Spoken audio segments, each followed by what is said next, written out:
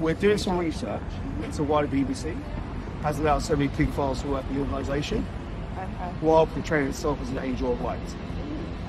So please, I'd love you to get to you, baby, out here. Yeah, I'm not sure. I do don't get have it. You're just doing your job. I do appreciate that.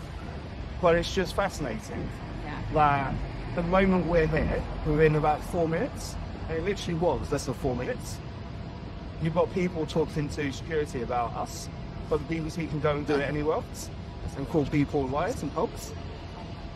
So please, talk to him, baby. I'd love to speak to you. But I do appreciate you just doing your job. I do understand that.